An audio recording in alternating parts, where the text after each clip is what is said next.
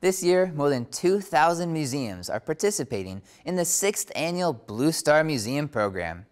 Each year from Memorial Day through Labor Day, Blue Star museums around the nation open their doors free of charge to service members and their families.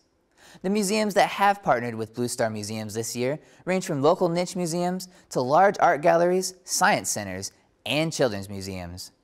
In order to take advantage of this benefit, visit the National Endowment for the Arts website to find a museum near you. You will need to show your military or dependent ID to gain free admission. Active duty service members do not have to be present for their families to use this program.